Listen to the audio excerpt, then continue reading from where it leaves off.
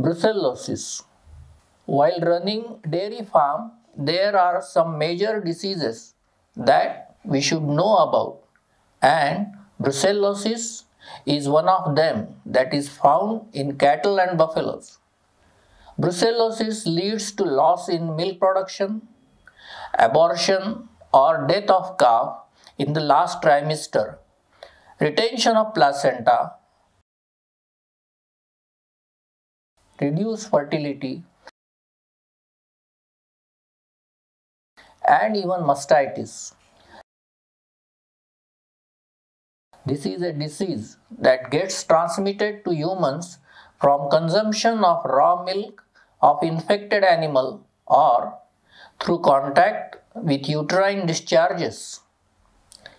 The disease is very much prevalent in India, both in humans and animals. The symptoms of this disease are abortion or death of the fetus inside the uterus, occurs typically after 6 months of pregnancy. Whenever brucellosis happens in your dairy animal, it remains a carrier of the disease throughout its lifetime. The mother and calf remain infected. Hence, be careful. Most of the time, we can see retention of placenta in the animals, and this may lead to infection. So, how do you prevent brucellosis from entering your farm? To prevent this disease, you must vaccinate female calves, not male calves, between 4 to 8 months of age. You will get this vaccination done only once during the lifetime of the animal. It should not cost you much, but it will help keep your animal safe all throughout its life. This is definitely worth the money, isn't it? If you find any case of abortion in your animals, then go for laboratory test.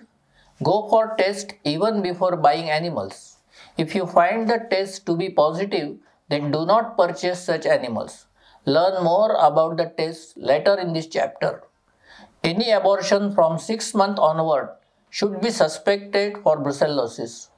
Isolate the animals immediately for a minimum of 20 days after calving or abortion.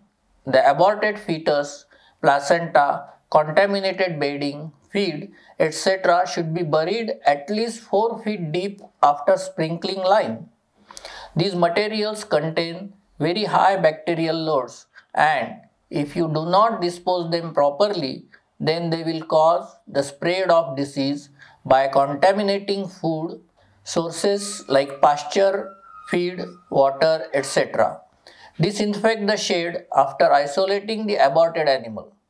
When the animal is in isolation, disinfect the lochial discharges, which also contain high bacterial loads, daily with disinfectant recommended by your veterinary doctor, or 1 to 2% sodium hydroxide or 5% sodium hypochlorite or bleaching powder solutions till the discharges stop. It usually takes 10 to 20 days for the discharge to stop.